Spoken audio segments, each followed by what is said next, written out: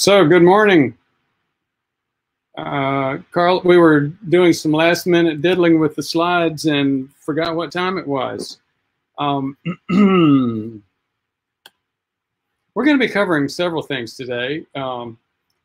ACE receptor updates, some new studies involving Ivermectin, a parasite drug. New Zealand, are they squashing the curve? And continued development on the ACE receptor updates, the ACE receptor medications, ACE inhibitors, ARBs.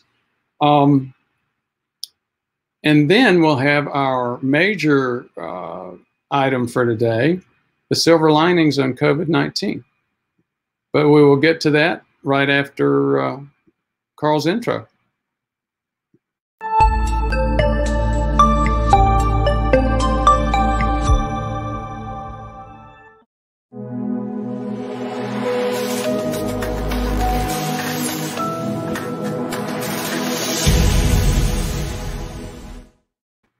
So there was an article in the, I think it's the Washington Post, is the New Zealand not just flattening the curve, but squashing it. They've got 4 weeks of lockdown, including no hunting in the bush there, and massive public response to call in or call out those people who are not following lockdown and call the police to come deal with them. So major public response, and that appears to be having a huge impact on transmission within New Zealand. So, you know what? Again, it always goes back to that old comment. You ask for whom the bell tolls, and it tolls for us. And we can blame our leaders. We can blame our lack of tools. We can blame a whole lot of things. But when the society is involved and acting responsibly, we can usually get a lot of stuff done. ACE receptors, ACE inhibitors, and angiotensin receptor blockers. I keep mentioning that because there's a lot of focus on these right now because of the early warning that, oh my goodness, we think that ACEs and ARBs, ACE inhibitors and ARBs may be increasing risk for this disease. The pendulum has swung at this point. And I've seen several articles. Bottom line, there does appear to be a balanced impact of two competing mechanisms. One is more of an inflammatory type of mechanism where you're getting some pro-inflammation process, but more of maybe potentially increasing the susceptibility to infection. However, when I say the pendulum is swinging, the vast majority of folks are saying, look, the anti-inflammatory mechanisms of the ARBs and the ACE inhibitors, which are the big things that have been helpful about these drugs, and so helpful about them for diabetes. Those things are, most people are beginning to think, those probably outweigh any potential negative effects. Bottom line, everybody's still saying the same thing. We don't know completely yet. But the other bottom line is, what do you do now? Don't go off your ARBs or your ACE inhibitors. I haven't gone off of mine. You ever hear of Ivermectin? It's a parasite drug. They're doing trials on them now. And how does that work? Ivermectin basically decreases the ability of the COVID-19 virus, coronavirus, to hijack our genetic mechanisms. It can't get into the nucleus of the cell. And if it can't get in there, it can't really hijack the mechanism. Another interesting point, it's not something that's not predicted. In fact, I've said it many, many times, as an epidemic or pandemic continues to grow from nothing to getting good data, we start getting information about the denominator. What does the denominator mean? Well, when a virus like coronavirus first comes out, you don't see the people that have few or no symptoms. So there's some data coming out recently in Germany. 2% were infected, but 16% already appeared to have antibody present. So what that's meaning is the denominator. the people that have had infection, but none of us knew it, is appearing to be much greater. Now, what's the good news on that? Well, again, that's where we're starting to get some of that lower case fatality rate. In fact, if you see from this headline, the case fatality rate they picked from their numbers was closer to, was more like less than 0.5%. Now, do I think that's the reality? Maybe not so fast. But again, this is a totally predictable development as you get an improvement in the denominator. In other words, how many people have really been infected? All of those asymptomatics are people that just had minor cough or cold, but really didn't report it. As we've discussed, you come out of the blocks with a disease that's never been reported. If you die, you're not going to miss that. If you just have a minor cold or allergy symptoms, you can miss it. And you may see that, may have already noticed there's an error in terms of it's 19% asymptomatic rate in Germany, according to that headline, not 15. So the feature topic today is going to be silver linings of COVID-19. And my lovely bride joined me today to talk about that. Janice, you actually engineered this whole topic. You want to tell how you did that? Well, I had an engineer behind the engineer. Mm-hmm. My sister dropped about 15 articles in our lap, and she started looking up the benefits of COVID-19 and soon found that in the press it's called the silver linings. And sounds like the old movie. Yep, silver linings playbook, but it's COVID-19. And yep, your sister's smarter than both of us put together, don't you think? Yes. So get us started. What's this about? Well, it covers many different areas that we'll talk about today. Some will be the medical, maybe not advantages, but the growth and changes that we'll make in the future. From a big picture, I don't know if we have a slide on it, but there's decreased seismic noise in the earth, which is typically only seen around Christmas when people stay inside. And I guess once they get where they're going, they're off the road and they're home. And so, what, fewer trains, fewer cars, fewer big trucks? Yeah, just noise, you know, people staying at home. So we're seeing that, and they're able to monitor other very small events that usually don't even show up, like small earthquakes, small, you know, volcanoes that are normally not even picked up. It has to be pretty big to overcome the noise that we're making. Yeah, on very this earth. interesting. So both then, of these images are dramatic. Yeah, so this one is the drop in air pollution, especially in China and Europe. Greenhouse gas emissions have been falling.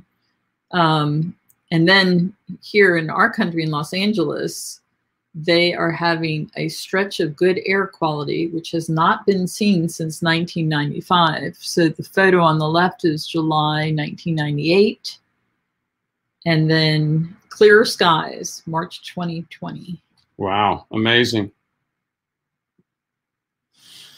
So what's this about? Medical standards. Correct. So protocols and evolving medical standards are taking place right now.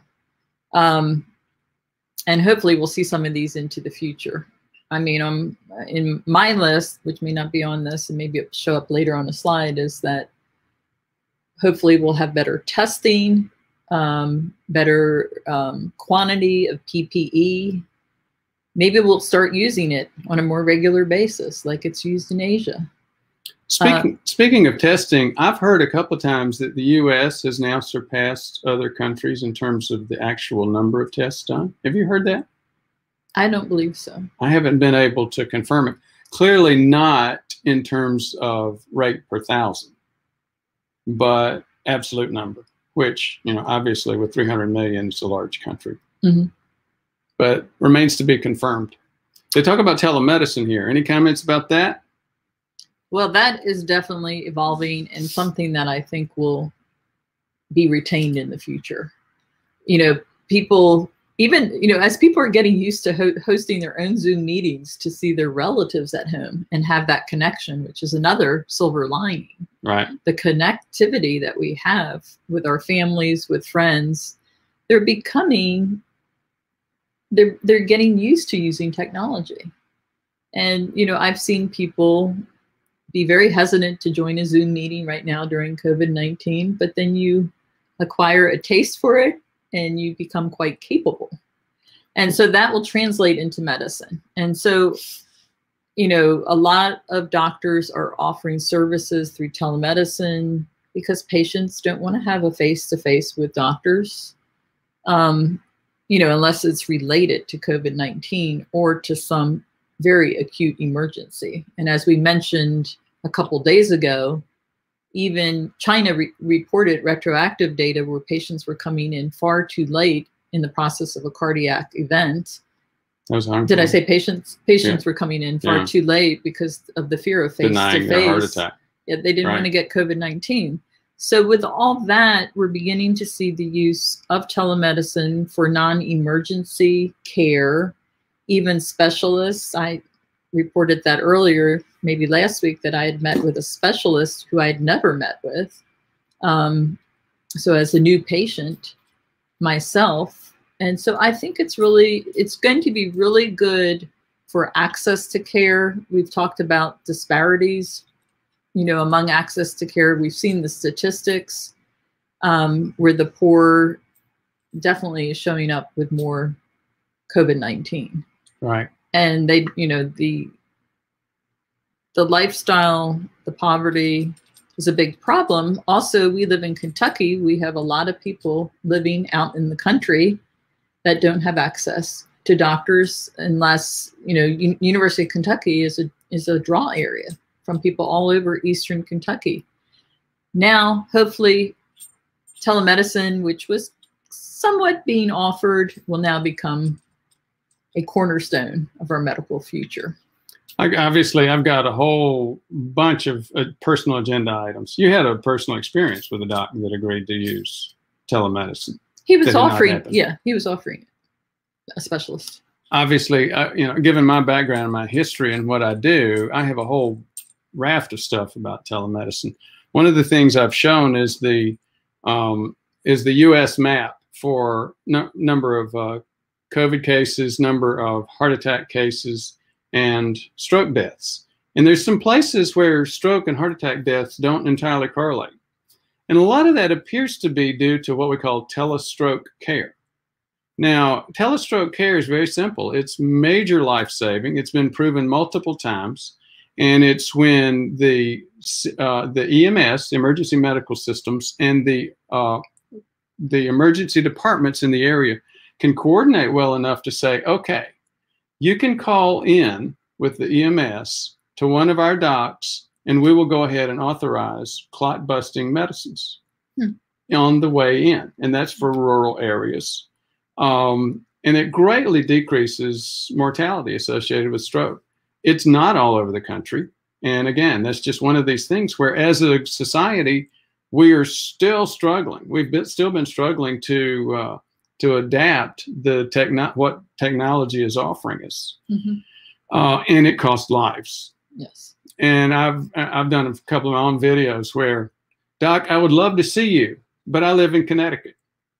Well, and meanwhile, my cardiologist wants to use high-dose Lipitor and doesn't know that I've got insulin resistance. Right. And it's like, okay, I mean, you make your choice that you're not used to seeing a doc on telemedicine means, and that can very well cost you your life. It costs a lot of people their lives. And you're right. It's not just baby boomers. It's lower socioeconomic groups as well. Right. Just not getting out there in terms of telemedicine yet. But this is pushing it in that direction, and we'll end up saving a lot of lives. And I do want to qualify, when people hear telemedicine, it really can be as simple as a phone call. But then it can also be a Google meeting, a Zoom meeting. It's not always, not everybody wants to do a video meeting. Obviously, if you're trying to look at something, you know, say a dermatology type presentation. But we practice all kinds of telemedicine. And then the other thing not to overlook is that you have over 35 medical licenses Right. or licenses in different states. So we're able to cover most of this country in our practice. So that's and even internationally. And that's starting to sound like an advertisement. The bottom line is licenses don't really matter right now. Yeah. They've made changes with most states are saying on emergency basis, pandemic basis, doctors can take cases outside of their state. Yeah. And that's a good thing. And I expect that's been a major rate limiting step in terms of telemedicine in the past. It's been a deterrent. I'll be surprised if it doesn't continue to pave the way for getting over that state licensure issue. Right. Again, a lot of lives being lost because of failure to use that. I want to point out the picture on this slide. Our health professionals are superheroes, the ones on the front lines dealing with COVID-19. The other changes currently affecting medical care right now are elective and non-urgent surgeries have been postponed to open up those beds. And then physicians across specialties have joined in to help. And I think you mentioned the other day, anesthesiologists who intubate may be called in to help with the COVID-19 patients. So there's a lot of dedication of our healthcare workers right now. Ready to move on? Yes. Okay, to me, you didn't have an article, you and Pam didn't have an article on this, but to me, this is one of our bigger items, pandemic preparedness. You know, Michael Osterholm's book, The Deadliest Enemy, talks about things like we had N95 face masks that were only made in a couple of places in the world. For a while, it was only made in the Caribbean, and one hurricane wiped out like all the plants and and it was a time when we needed it. Mm-hmm. And we still didn't get the point. Now we're starting to get the point. Making masks has become a cottage industry. You sent me some stuff, and James talked with me yesterday. He's got a lot of folks in the Amish community doing a lot of mask making. There's gloves. I'm sorry. I was just going to say there's a big group in central Ohio of Amish people making PPE for the Cleveland Clinic, and it's been all over the country. And here's the thing: we never really saw those as safety or security critical industries before. That we always just approached it from an economic perspective, and economics had to do only with buying and selling and cost. They didn't think about the cost of lives associated if you don't have this. That's not going to happen again. No, for any of the PPE. And it's been available in other countries. I had a friend tell me that they were in Singapore getting ready to go somewhere where a volcano was erupting, and they walked in a store and bought an N95. Now, where would we do that here? So again, it's a cultural difference that we don't have that available to non-healthcare workers. Yeah. James is also, he's got some people going into it's not, what's the name of that? Lowe's, into Lowe's to get these large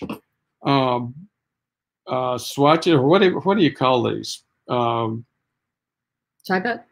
Bunches of Tyvek, big rolls of Tyvek, taking them over to cottage industries, which have done seamstress work in the past. And now they've gotten patterns for gowns, and they're making gowns out of Tyvek. And we should mention 3D house wrap. 3D printers are putting out for the face shields. Shields, yeah. Which reminds me, the other day somebody mentioned plastic for face masks, and I think they were referring to face shields. That's a good point. I bet you're right. Speaking of people have mentioned a couple of things about COVID attacking the heart, or coronavirus attacking the heart. I got to take a quick digression on that. I've read up on that, and there is a lot of buzz going on about that right now.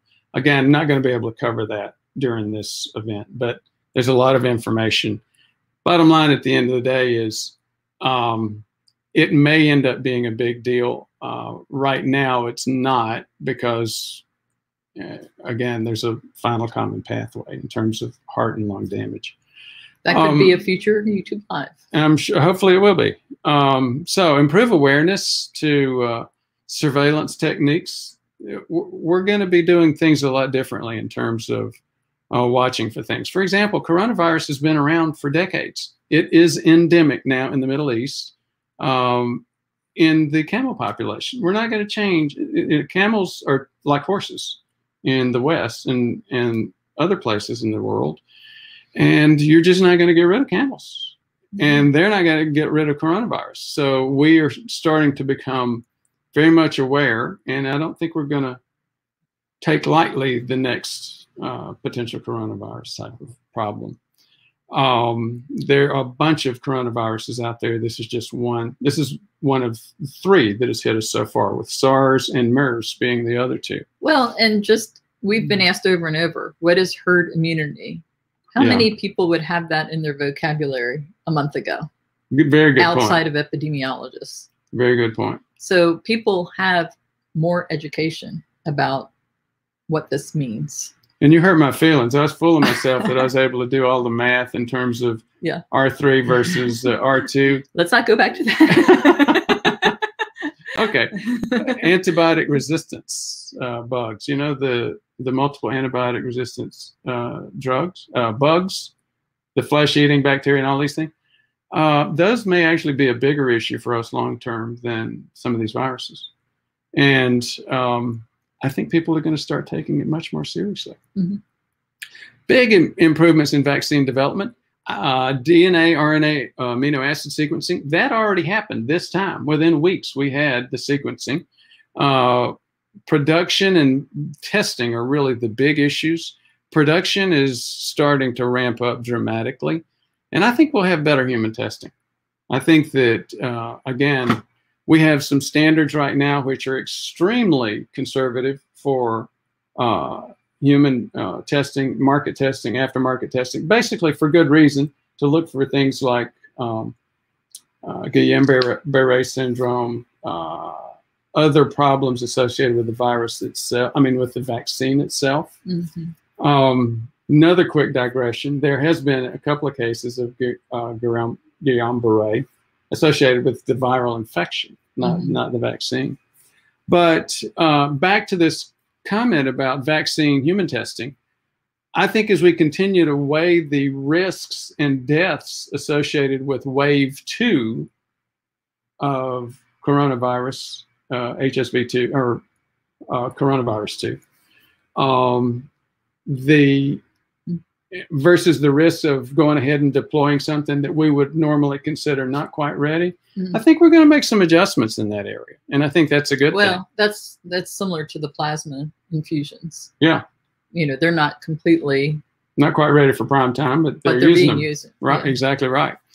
So I think we're going to get better at saying, okay, we might not have met all of our conservative criteria in the past, but we've got a different benefit-risk ratio now. Speaking of vaccines, there's new developments in technology. There's a company called Moderna, and they have come out of the blocks.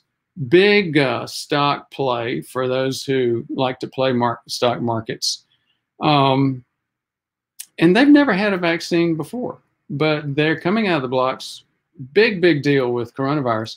One of the reasons is they have a totally different type of vaccine. So what they're using is the mRNA, messenger RNA, the genetic material. So instead of going in and having millions of eggs and you implant something and have the egg grow the protein and put the protein or antigen in the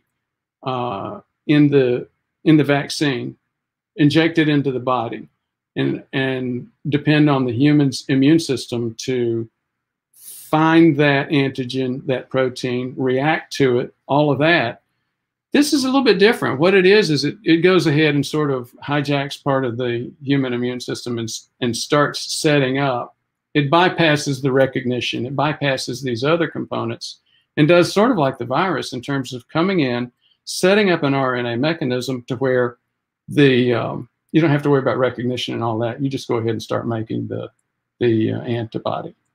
Very interesting new technology. Obviously has its risks, but a lot of opportunity. Fennell Hicks, I was talking with him earlier this week, and he's got that program with, what's the name of the company that does all that restaurant supplies. I bet they're hurting right now. I don't know. Anyhow, it's a it's the same. There's a company with the same name that Cisco. Cisco. I think it's Cisco. Anyway, he's got a contract with one of these large chains with multiple factories, and basically what he does is he sets up facilities for health coaching, for working out, fitness, lifestyle within the plant. Mm-hmm. And he was making the point. He said, yeah, those are my clients. But one of the things that they're doing is they're looking at expanding this, because now they know more and more jobs in the economy are going to allow people to work at home. The economy is going to change dramatically. Obviously, that will help with childcare.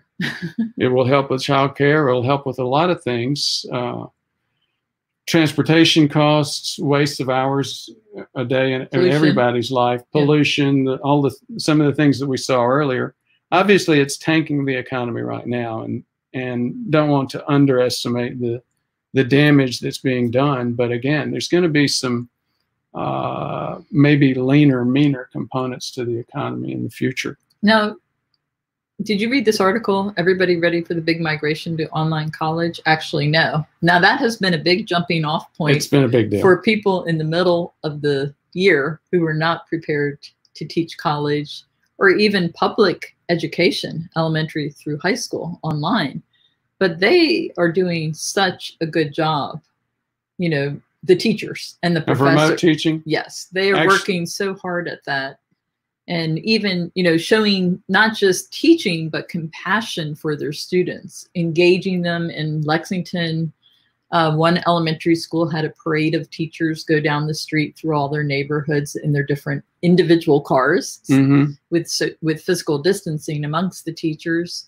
Some teachers have shown up outside the door where a student is struggling with math and have stood there with a whiteboard with the glass door between them, demonstrating. I've talked to professors, you know, they're teaching, but they're also messaging and having contact with students individually to see how they are. Because again, some university students didn't even have computers, number one. I mean, again, we have to think about disparities. I read an article about Harvard where one student went to her second home in Maine to do her online classes. The other went back to Florida to work a taqueria, which was failing mm-hmm. because they couldn't access meat. So I think the professors are very cognizant of the state of affairs in each individual student's life. So my kudos to our teachers and professors. Yeah, a lot of the stuff that you're dealing with has to do with that first bullet point here. We have tended to assume digital and remote school it's been a huge improvement in access, but it's been snake bit. It's been very difficult to get people to finish. And I had the same problem. I didn't finish some of my genetics work at Stanford just because life got in the way. And if you've got a structure around getting up, going to school, it's a little bit different. Mm-hmm. You can build that in, though, because our daughter's currently teaching in Santiago, Chile, her first time teaching university. And one of the tools she has used is because she can't check attendance because the connectivity is not always good. So not everybody can get into the live Zoom. She records it, but then she gives homework to assess attendance. Right. And that's part of, I think, what part of the problems have been. You look at some things like school, and one of the major challenges has been the assumption that it just needs to be a broadcast, you know, like a show. And it's all pitching and no interaction, no catching, no question, you know, right. None of that stuff. Accountability. No accountability and human interaction, no one-on-one interaction. Right. And then a lot of the examples you're bringing up are like the lady standing outside the door with the whiteboard. That's still one-on-one. Mm-hmm. But it's got components of remote, and it has components of personal commitment, connectivity, and accountability, compassion and accountability. This student was crying about the inability to get her math homework. Yep. Anything else on this? No, I mean, the last bullet point, I think we've all seen, musicians are conducting performances and shows online free to the public right now.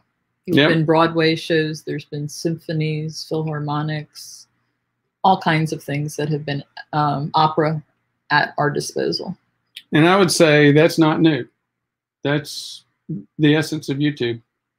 Well, but it's new that it's available. Not everyone can go to the Met Opera, but now it's available. Yeah, in the past, it was all the higher quality, the higher end stuff was not quite so readily available on YouTube because people wanted you to come to New York and pay mega bucks. And again, $150 for a ticket to go into the and show. Children living in poverty have never been to the San Diego Zoo or some aquarium.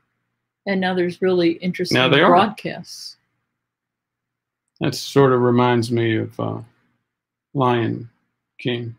I mean, Tiger King. But I won't go there. I'm not watching that. Another digression.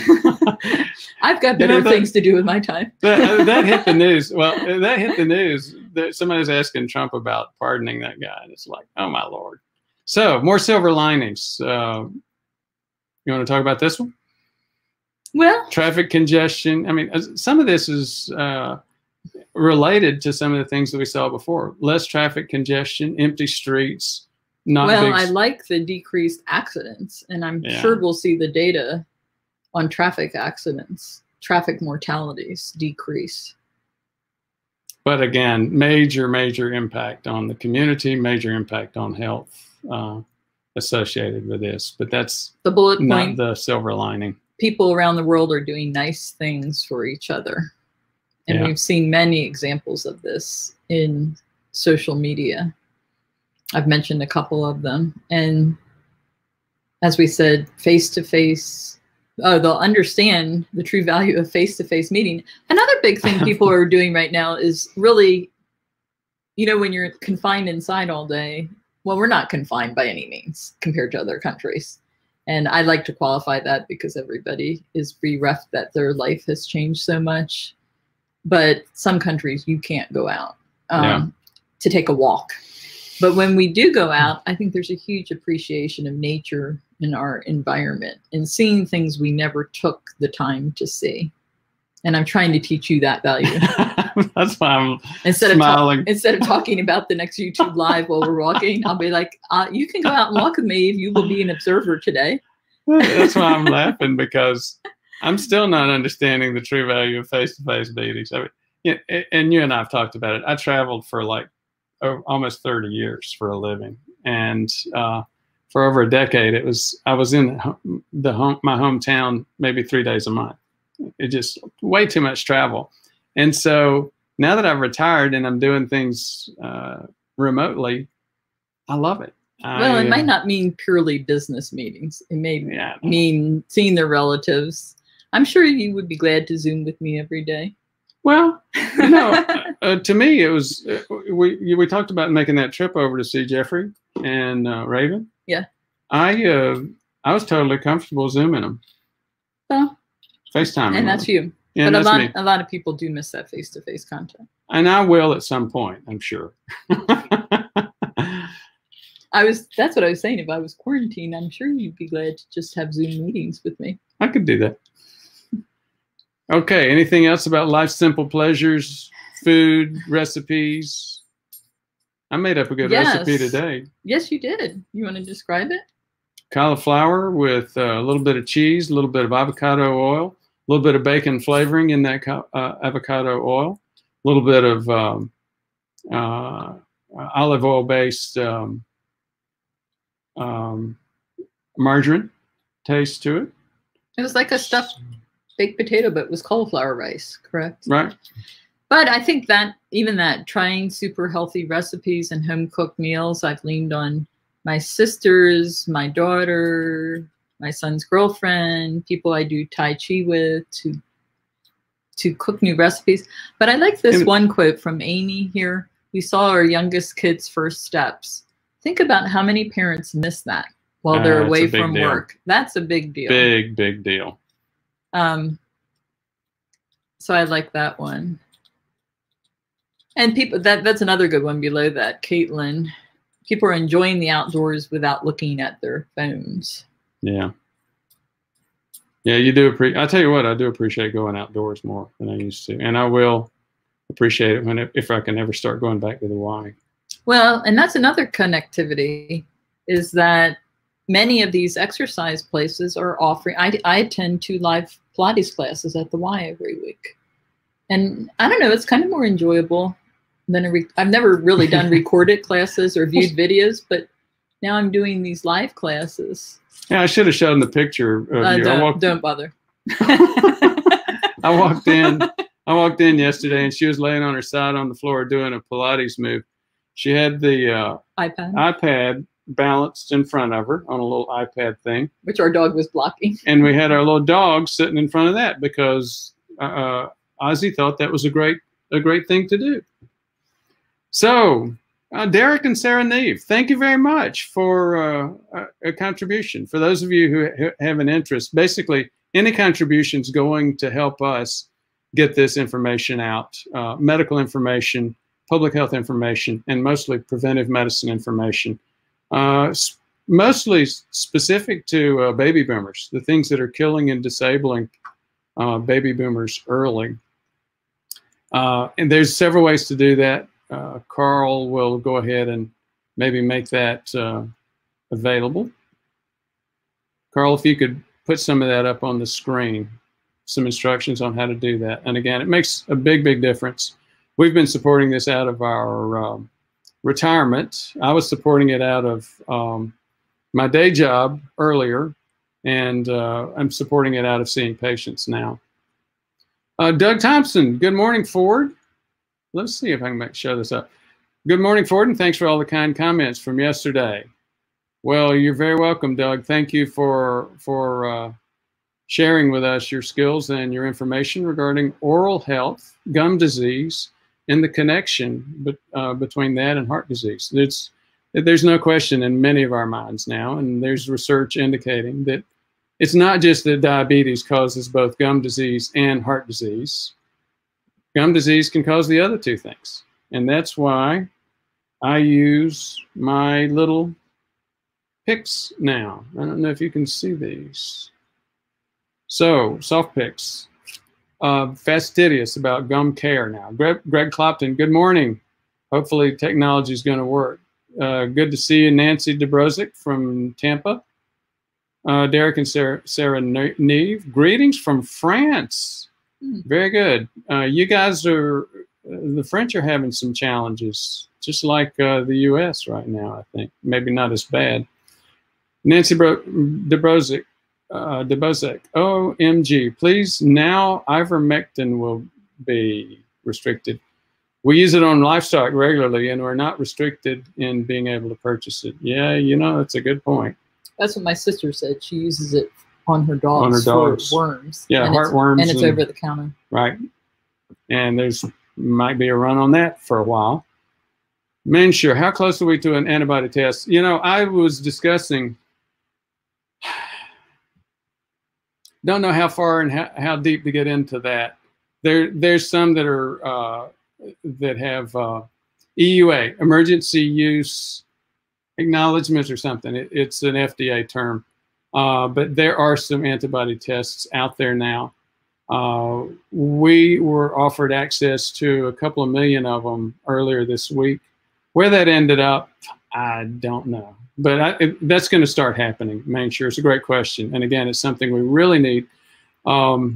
We are also talking with a very large employer, about 250,000 people in the UK, financial group that, because they're in finance, they were able to quickly get people out of the office and working at home. But the problem's going to be getting all those people back into the office. And an antibody test is going to be critical to that next phase of managing this pandemic. Sarah Furman, after I come back from going out in public, I wash my hands and face, and Janice tells me to do that too. She will not, she's pretty adamant about that. Then I breathe. When he did not do that last night, I used a paper towel to hold his hand while we watched Netflix. Then I breathe in hot steam to clean mouth, nose, and lungs. In using the steamer, a Is using the steamer a waste of time, or is it a good idea? Well, as you can tell from Janice's comment, I'm a little bit of a skeptic regarding use of a steamer. That's just my opinion. I haven't read anything about it. I haven't read anything either. And then, you know, Brad put out a video about doing this nasal lavage with 3% saline solution. Mm-hmm. And that's the only place I've seen that too. And to me, it's like, I don't think it's ready. My guess is it's not ready for prime time either. Well, the CDC recommends washing a face mask each time you go out. Yeah. So I think that would include hand washing. No argument about hand washing. And I was running. I wasn't. Anyway. Mike Just, hi from Toto's Land, Kansas. I don't know if we've had anybody at least admit they were from Kansas. That's cute. Jerry West, I had several N95. You still haven't acknowledged any relationship to that Jerry West. I had several N95 masks in my garden supplies, bought them along with eye protection at Home Depot for use while spraying insecticide. Good for you. Hopefully they're the kind you can wash and reuse. Robin Ray, do you have any left? Now see where that jumped? Derek and Sarah Neve, those are pounds, by the way. Thanks for what you're doing, Ford. Thank you for the contribution, Derek and Sarah. And I don't know what the exchange rate is. Somebody put 250 a while back, and I thought, gosh, we'd hit the jackpot. But it was 250 kroner. Oh, those are euro. Are those euros? Oh, that's euros. That's not pounds. A year ago, they were about 1 to 1. I don't know right now. But thanks anyway. It's more than the thought that counts, but the thought counts too. I mean, the thought is a huge deal. Jerry West, I brought the mask to the clinic where I work because we were out. Well, evidently you're not that Jerry West. You're in our. What were you hoping? He was a basketball player. Yeah, Jerry West was like he finally West answered your Virginia question. and L.A. and a whole bunch. Okay, so Ron Clark, DNA manipulation. Do you understand what he's saying? I No. don't. Greg Clopton, AR/VR will certainly contribute to the value of remote contact. Alternate reality, virtual reality. I like alternate reality. Jim Hyde, I think the U.S. will be more independent relative to manufacturing. Absolutely, especially in terms of PPE and medicines. Yeah, big deal. You know what? There's a whole bunch. India, for example, is a capital of the economy for generic medications. And there are big questions right now when generic medications, for example, generic Plaquenil might be used, whether or not we're going to be able to get those from our sources. It's great spending more time and conversing with my wife and family. Same here. Amazon, hi. After my bad experience with Kroger, I've gone back to Amazon too. I did a lot more shopping on Amazon this morning. My wife and I had Kroger delivery to our home twice. Both times they arrived within 10 minutes and delivered a couple of $100, and there were only a few items. Okay, don't go down that funny trail about your Kroger experience. I talked to the kids. Our son works at Kroger, and his girlfriend Raven has worked at Kroger for years, and they both picked up immediately. They said, you know what? They probably brought in kids because they were getting slammed. It was chaos. They didn't train them adequately. The kids, were doing the best they could. You shouldn't have told me not to go there. But the kids understood exactly. The kids, our son, who's in his mid-20s, and his girlfriend, who's in the mid-20s. The stores are doing the best they can. They've been overwhelmed with this hoarding. I think they could do a lot better. Hi from North Georgia. You did eat 4 Jellos within 24 hours, and you only received 4. Well, so part of it is... It was pent-up Jello. Staging your food. Hi, Nick. I'm going to have to leave. I have another appointment at 12. Okay, well, you might want to read that comment before you leave. Thank you. I'll take that. It's nice to see your pretty daughter joining you. Oh, boy. I'm not going to hear the end of that. Okay, thank you, baby. Okay. We'll see you. Okay, Susan Colander, connectivity in rural and remote areas is still assumed for distance learning.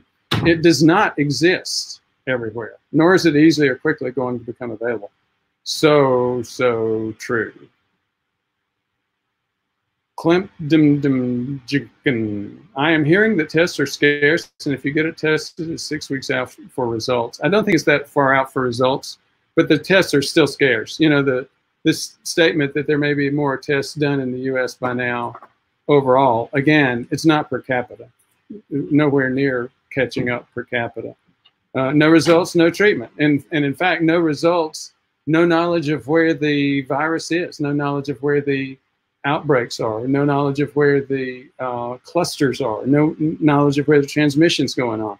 So guess what? We're trying to manage this in a vacuum. We're flying blind until we get up and rolling. Fennell, I don't know if you heard, I was just talking about you. Major organization that will benefit from COVID-19 experience is the Veterans Administration. For years, they've been trying to see our vets via telemedicine. It will be easier now after this. Absolutely. Thanks for joining in, Fennell, and good to see you again. And I hope I didn't misquote you earlier. Antonio Augusto Orselli.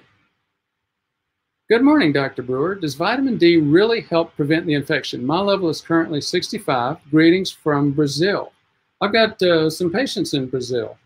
I don't think anybody knows for sure whether vitamin D actually prevents it. There's significant evidence that vitamin D does slow down and prevent diabetes and prediabetes. And as I think one of the things that has been seen time and again is it's not so much, and maybe I'm misstating, I haven't seen anything in the scientific evidence that would say that having diabetes makes you more likely to get infected, but having diabetes and prediabetes makes it much more likely for you to have very serious COVID-19, the disease, the serious disease, once you do get infected. So that's where it's a logical transition, Mr. Orselli. Thank you for the question. I think it was a very good one. Susan Collender, we had a good experience with grocery pickup at Meijer yesterday. Well, thank you for sharing that. And again, Janice was probably right. I'm not going to say that in front of her, and I hope she doesn't see the rest of this video, but she was probably right. I was probably being too unkind with Kroger and too demanding. There were a couple of reasons. Number one, it had been a month since I had shopped for any of my foods.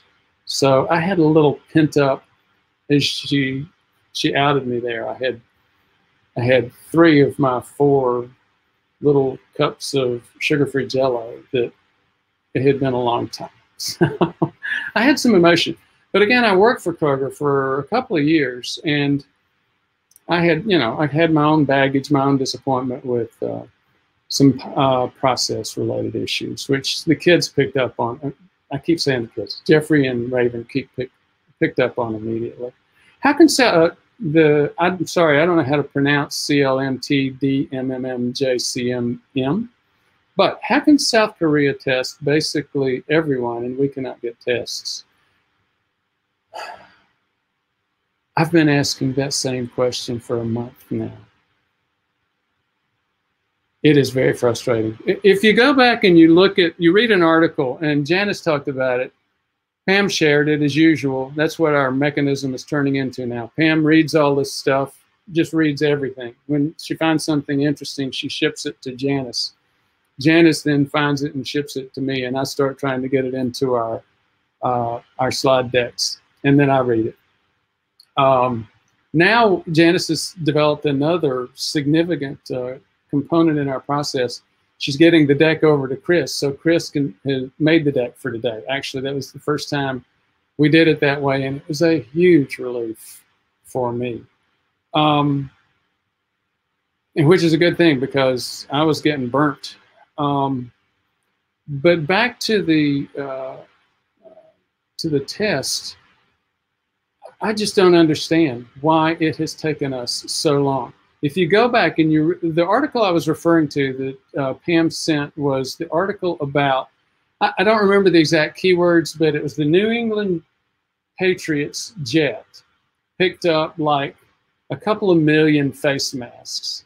And there were just incredible challenges. There were challenges on the customs side in China and challenges on the customs side in the US. For example, they had 3 hours in China for the pilots to land, pick up the masks and get out of there, or they were going to quarantine them and not let them leave. 3 hours. Well, once they got in, they found they had to do some count and some quality check to make sure that they were actually picking up 2 million masks. Then they started finding problems with the count. And so you start to get an understanding of why it has been so difficult to get these tests. And I can tell you again, in working to set that up for our governor's office, which has not happened. Our procurement guy, I mean, he was reminded. Our procurement guy is really good. His name is General Les Carroll, and he was the name is not general. He was a general for the U.S. Armed Forces in Afghanistan, in charge of logistics and procurement there. And he told a story once. He said they were trying to pick up a thing called find a truck called a lowboy, and it was used to transport some big other truck or rocket carrier or something. It was just, then they were amazed that there were like 30 or 40 lowboys available in that small area. And then they started looking at, so they asked for pictures, and they started looking at the pictures of all these lowboys that were out there. And they noticed that it was all the same lowboy with different magnetic signs on the doors. And that was exactly what was going on for the past month in terms of tests, masks, gloves, face shields, gowns, all of this. Well, I've got 500,000 of them. They're the ones being used in South Korea. He wants his money now, and he's about, and so you go back and forth. We can't give you the money immediately. There's got to be some quality check on delivery, et cetera, et cetera. Okay, well, and now it's gone. Okay, we're going to pull the trigger. We're going to buy this. Oh, now it's gone. We sold it to somebody else. And it's like very frustrating. Okay, CLMTDMJCM says, just call me C. Thank you very much, C. That's much simpler. Kudos, C. I agree. What sweetener do you buy with your Jell-O? As you may know, I've shared it several times. I've got a sweets addiction. I've made more progress in that sweets addiction in the past 6 months than ever before in my whole life. I used to be like a Diet Coke addict, and people would cringe and say, "Oh, that's so bad for you." I was a skeptic up until a year or so ago, and so anyway, the thing that I use to make a lot of progress on my sweets addiction is stuff called Gymnema, Gymnema. I'm blanking on the last name. There's 2 names to it, Gymnema blank. And it actually, it impacts you centrally in terms of your nervous system, but also in your GI tract, but even more importantly, in the palate, the back of the palate and the back of the tongue, where you have sweets receptors. Gymnema actually coats those areas. So you get to where you don't taste the sweet part of stuff. And so, for example, if you're a Diet Coke addict, for example, and you take Gymnema and then you try the Diet Coke, it tastes like metal, and you don't taste the sweet, you just taste the rest of it, which is not good.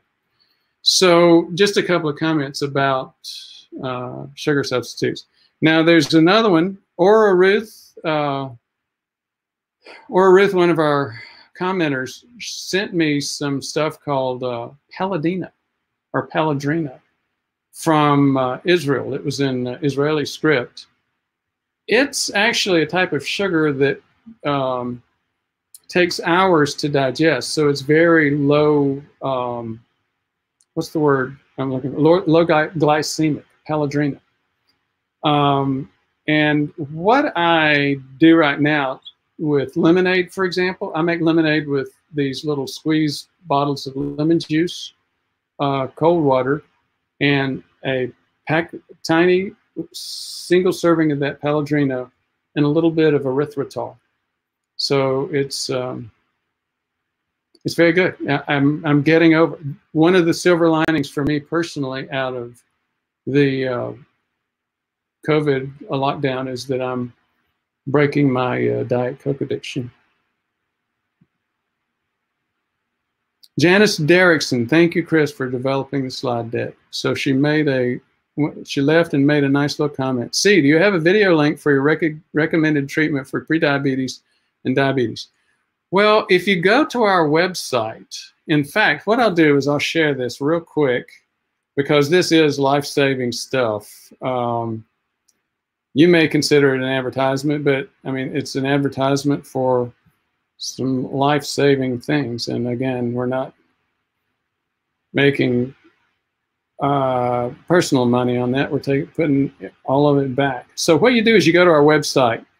Doc, you had to share your screen. I hit share 3 or 4 times and it didn't. Thank you, Carl, for being aware and for making me aware. So you go to Prevmed, heart risk. As you see, this is still sort of an old style ugly, lots of red, lots of dark colors. We're improving that, but please ignore that for right now. And you can go in. Here's one of the most popular things that we're doing right now. We call it a webinar. It's actually been a series of 3 webinars. And what you can do is this. It's more than just a webinar. If you want to get a couple of tests that doctors just don't order, an inflammation panel, and insulin resistance test, OGTT, oral glucose tolerance tests, and IR, insulin response. So what that'll do is, first of all, tell you whether or not you've got inflammation to your arteries associated with this process. And over 80% of us that have plaque, the major cause of it is insulin resistance or pre-diabetes. Most people think they don't have it. The CDC, in back more conservative days, was saying 30% of adults, as in 80 million adult Americans, have this, but only 8 million know about it. And it's burning your arteries. It causes strokes. It causes heart attacks. It causes blindness. It causes kidney disease. And it causes inflammation. So you can, first of all, test to see if you have inflammation. But even more importantly, test to see if you have insulin resistance or prediabetes. Now, what you do is you fast for 8 hours. You go in, you get a fasting glucose and a fasting insulin value. You take that sugary sweet fructose, or sucrose or fructose, I can't remember. And I know they're very different. I think it's sucrose. But anyhow, it's 75 grams of glucose in a cola. Then you take a blood sugar and an insulin 1 hour later, and a blood sugar and an insulin value 2 hours later. Optimum values would be a blood sugar in the 80s when you're fasting, peaking at no more than 120, and then coming back down to 100 or less at 2 hours. We will typically get people in their 40s, 50s, 60s, and above. And the older you are, the more likely you are to have peak values up around 160, 180, well over 200. We've had several of them, 300, 350. And once you get past 200 anytime, that's not prediabetes anymore. It's officially diabetes. And if you watch the comments on this channel, people will say, gosh, Doc, I took your test. I just went out and got it myself, and I don't have prediabetes. I've got full-blown diabetes. And guess what? My doc's been saying I'm fine. He's been checking me every year. what your doc has been checking is hemoglobin A1C, and the American Association of Clinical Endocrinologists are very clear. That's not a good test for ruling out diabetes. And they're right, it's not. And that's why we continue to see people that did not know that they had prediabetes or diabetes. And it's because their doc was depending on hemoglobin A1C.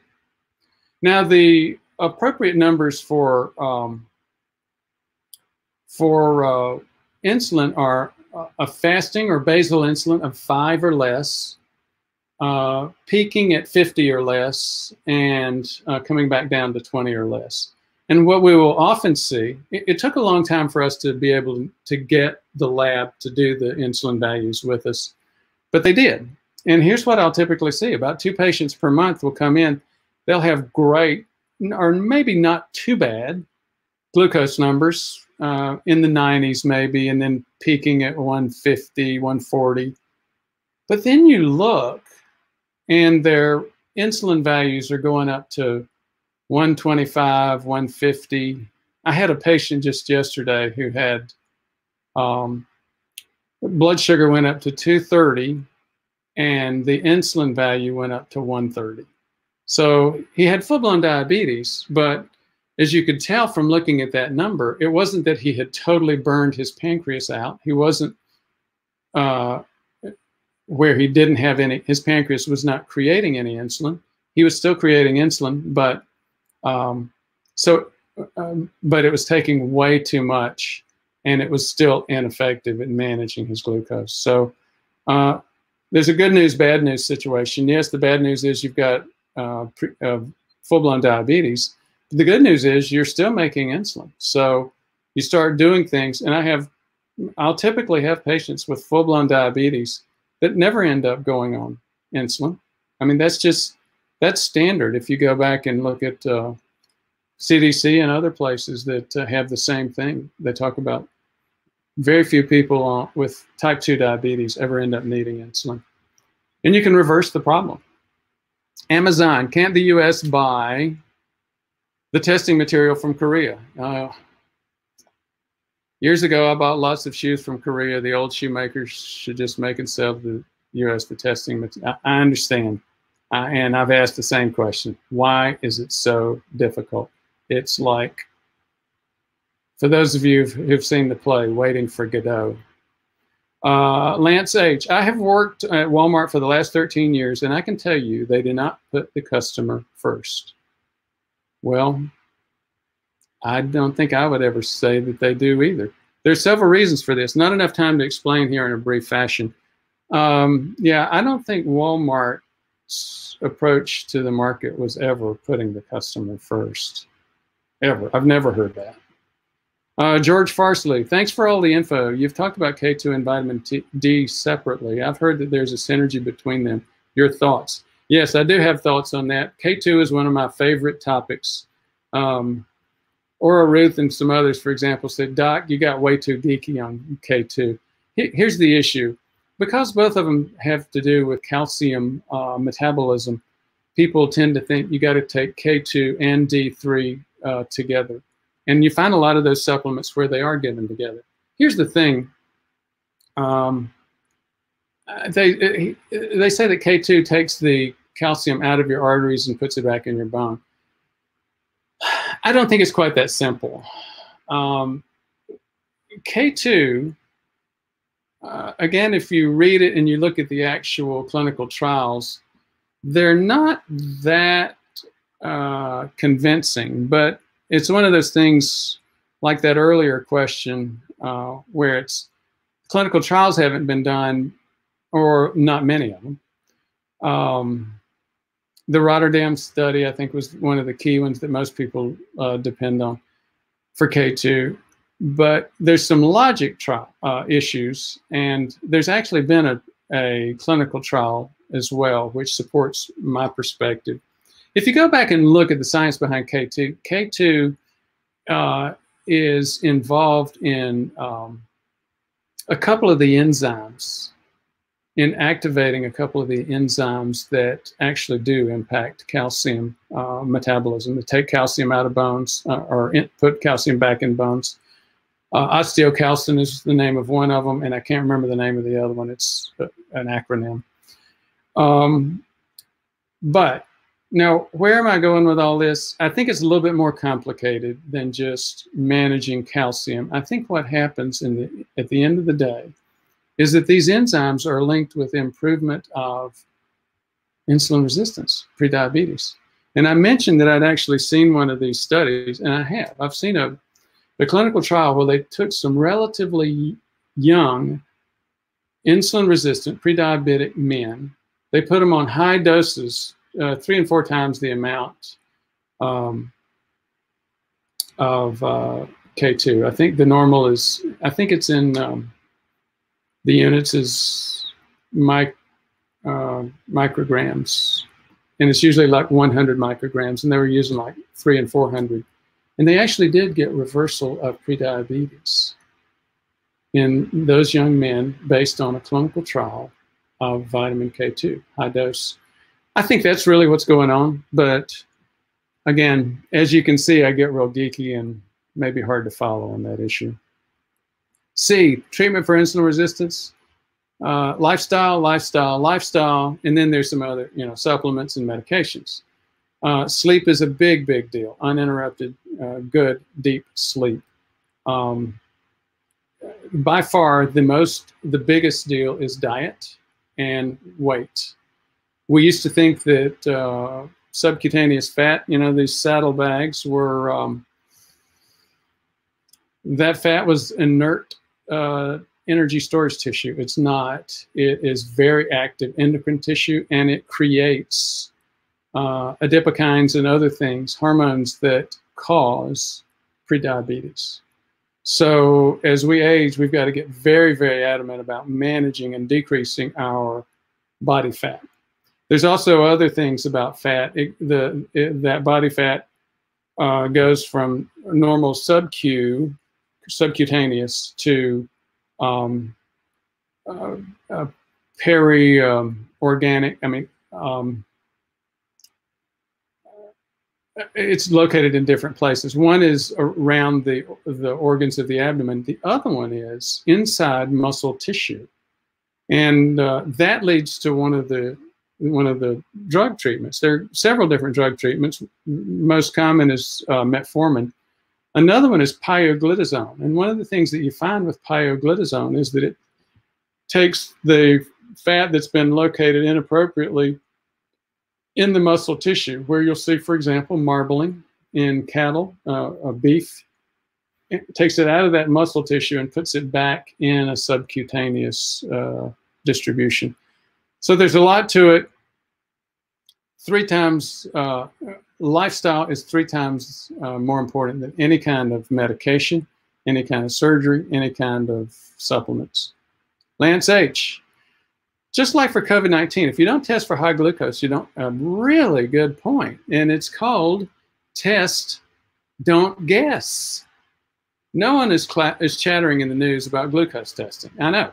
And it's a great point, Lance. The government should provide free glucose monitors for everyone. I agree with that. And not only do they not provide free glucose monitors, they make it even more difficult by saying you have to get a prescription for it. And so that's one of my other pet peeves. We've got a program to provide prescriptions for glucose monitors. The continuous glucose monitors. You can get regular finger stick glucose monitors with without a prescription. But you are so right. Tests, don't guess. We're flying blind, and you don't feel high blood sugar the vast majority of the times. You don't feel your arteries burning. You don't feel the development of plaque. And the first thing that most people find out about having plaque is half the people that find out they have a heart attack find out by dying. So this is not, it's a great point that you connect this to COVID-19, because again, COVID-19 is like heart attack and stroke in this point. It's not the virus that's killing you. It's having prediabetes or diabetes and the other comorbidities that have impacted your immune system. So when you get this virus, you can't manage it, and that's what kills you. So when you start thinking about heart attacks are really a diabetes problem, you know, you could go back. We've had a lot of conversation about coding and miscoding. If you think about it, the vast majority of heart attacks are caused by prediabetes. The vast majority of strokes are caused by prediabetes. How many death certificates for a heart attack have prediabetes instead of heart attack? The original cause was the prediabetes. How many death certificates for stroke or codes for stroke disability have prediabetes as the cause? How many death certificates for COVID are going to have prediabetes in the code? Thanks for listening to my rant. C, Lance H, that would be great. Joseph, my wife drinks plenty of Diet Coke. Why did you stop drinking it? Well, there's been continued evidence indicating that these sweeteners may actually cause prediabetes or diabetes. And I kept an eye on those because of my own addictions. And I actually just a few months ago saw it was a clinical trial where they looked at, I can't remember which one of the sweeteners. It's one of them that's used in Diet Coke, but I don't think it was aspartame. They looked at use of that sweetener alone, use of glucose alone, and use of nothing, and then use of glucose and the sweetener together. And what they found was if people were using both the glucose and the sweetener, that was actually driving insulin resistance. It was as if it was having some sort of impact on the insulin receptor. So those of us who drink diet soft drinks, are you very comfortable that you never get any other source of glucose, including you never eat any grains, you never eat any breads or pastas? You're totally ketogenic all the time, except and the only sweets you get are those. If you're not, then again, there's very good evidence that this may actually be creating some of that insulin resistance. So I'd been feeling guilty about it, wanting to get rid of it. So that was enough to make me go ahead and start pushing that issue. Thank you again for your interest today. We've gone a little bit long, and I think part of the reason is we got into a topic that's near and dear to my heart. It's what this whole channel is about, and that is helping people begin to get aware of the real pandemic, the real thing that's killing us, and it's prediabetes. Very boring topic. Nobody wants to hear about it, but it's what's killing us. Thank you for your interest.